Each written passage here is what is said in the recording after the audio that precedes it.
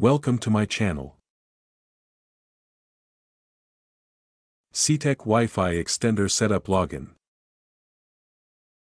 Plugging the Setek Wi-Fi Extender into a power outlet near your router.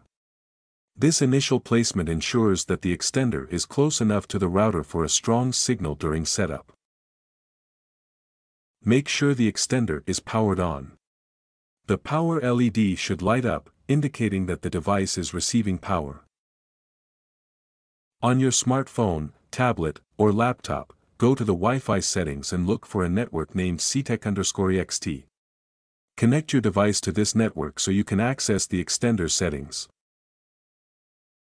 Open any web browser and type 192.168.10.1 in the address bar.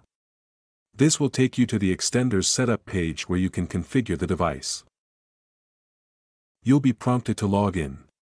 Use the default login credentials, which are typically admin for both the username and password. This will grant you access to the settings dashboard.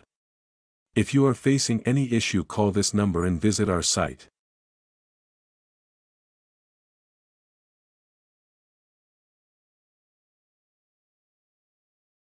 The extender will scan for available Wi-Fi networks. Select your existing home Wi-Fi network from the list to connect the extender to it. Enter the password for your home Wi-Fi network.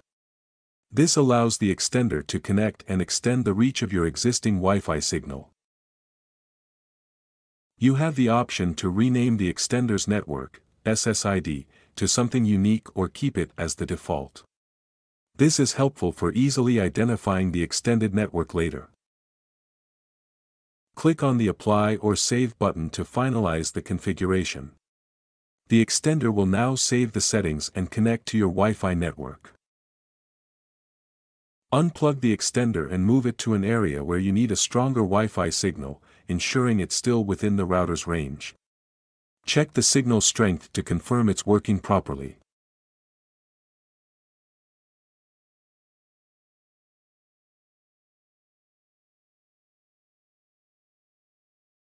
Thank you for watching.